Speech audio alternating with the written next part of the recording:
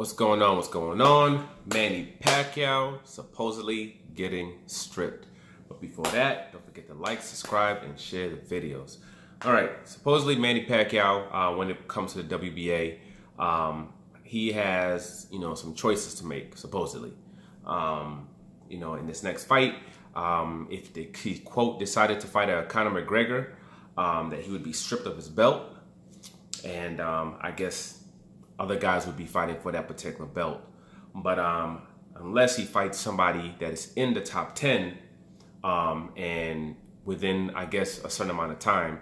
And I guess Mikey Garcia is, quote, in the top 10 in the W.B.A. So if he fights a Mikey Garcia in the next couple of months or in the first half of next year or whatever, he would be fine and he'll be able to keep his belt and he'd be good.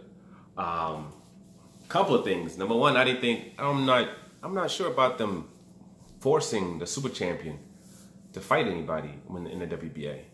That's my first thing. I'm not sure about that. I could have swore there was something about how the W.B.A. didn't really have, they weren't going to, quote, necessarily force the super champion to fight someone. But I'm sure they do have mandatories. I'm probably completely wrong with that. So, don't take me as my word is bond with that. I could have swore I heard something like that when it came to the super champion.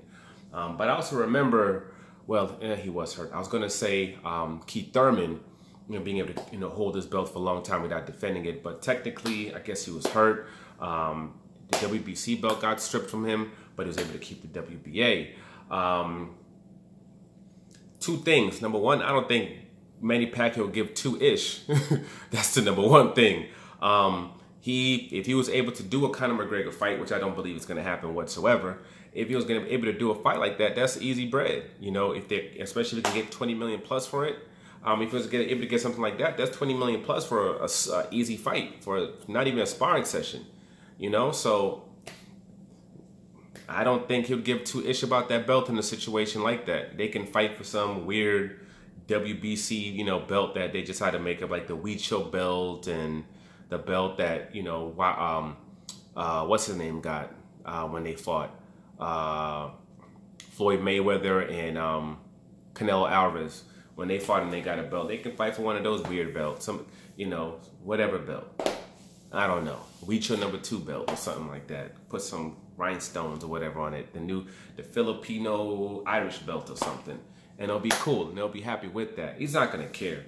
Because at the end of the day, with the amount of funds and finances you'll be able to get for a fight like that, he's going to keep that, He's going to make sure he gets that.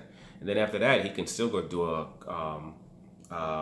fight against, like, let's say, Earl Spence and make finance off that, or just go ahead after that fight of Mikey Garcia anyway. The belts, they don't hold the same weight as they held in the past at all, especially with somebody on the caliber that he's at right now. That belt don't mean nothing. Like Floyd Mayweather used to always say, them belts, all they do is collect dust. So if his plans don't align with what the, quote, the belt hold the commissions or whatever, want to do, they can come get it. They can come take it. He did not care. He did not care whatsoever. So it all really depends, if that fight was to happen. If they did it, they did it. But I don't think that fight's happening. Number one, that fight's not as big as people want to think it is. Manny Pacquiao is not Floyd Mayweather, okay? And we've already seen this song and dance before. You can trick people once with something. You can't do it twice. Floyd Mayweather is retired. He's minding his own business. Conor McGregor started talking. Of course, everybody hates Floyd Mayweather so bad, they just close their eyes to, like, reality. And they just let whatever conceptions they want to put on him just spew into their bodies. All right? So he's scared, he's this and that. Conor can't get him. Conor boxes also. He used to be a boxer, just doesn't do MMA. He'll be able to do this and that. They believed it. Oh, Conor's way bigger than him, even though Floyd was fighting guys 20 plus pounds bigger than him on a consistent basis almost for his entire career. Look how much bigger Conor is.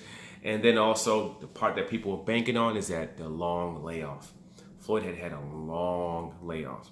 So people were figuring he's not going to be the same. He's in his 40s. He's just not going to be the same fighter. Conor could actually have a chance of doing this. This is what all the MMA people thought. All the MMA world, this is what they thought. So they're willing to bet on their guy. And because people are willing to bet on their guy, Floyd was like, okay, these dudes are really thinking this is some kind of real fight. Okay, let me go collect my $300 million. And that's what happened. He went over there, he played around with the dudes for a whole bunch of rounds, and finally got serious, started to beat the brakes off the dude, and it got stopped, and he got a good $300 million for an easy night of work that he didn't even really have to train for like that, and got financially paid big time for it. That was it. You can do that one time. You get one chance to do that. Everybody already knows what's going to happen. Not only all the boxing public knows what's going to happen, all the MMA people knows what's going to happen. All the casuals know what's going to happen. They already know. So since they already know, it's just not going to be as much appeal with that. Even right now, Manny Pacquiao's pulling in what, 700,000 pay-per-views against Keith Thurman. He pulled in like what, 400,000 against Adrian Broner. Floyd Mayweather came back, fight one of those two exact same people, and he's doing 1 million pay-per-views right now. It's again, because he's been away for a while, he hasn't fought for a long time. So if he came back, people be like, you know, we don't know what he's going to be able to do because he's had such a long layoff. I don't know how old he's right now, 42, 43, something like that. They're going to think, now one of these dudes who have been fighting can get him, especially Keith Thurman. They'll probably believe he can get him. Keith Thurman just needs like one little fight. Or if he came and fought any one of these other guys, people think he's going to lose. He's doing 1 million plus, period. You know, but in this situation, Manny's been active. You've seen what he did to Keith Thurman. You know, we saw what he was able to do against Adrian Broner. No one's going to believe that Conor McGregor has any chance to get against him whatsoever. And for whatever reason, since his loss to Floyd Mayweather, that mystique is just not there anymore at all. So it's just not as big as a fight. And Dana White's not going to put himself into a position, into a situation where he has to share money with other people for a 2 million pay-per-view fight. He can do 2 million with Conor McGregor against his own fighters. And then he doesn't even have to pay his fighters. He robs the hell out them dudes. So he's making a substantial amount of money off having Conor McGregor fight other people anyway. So he's not going to do that again. If somebody's going to capitalize off a Conor McGregor fight, he's going to make sure it's the UFC, and he's going to make sure it's himself. Okay? Period.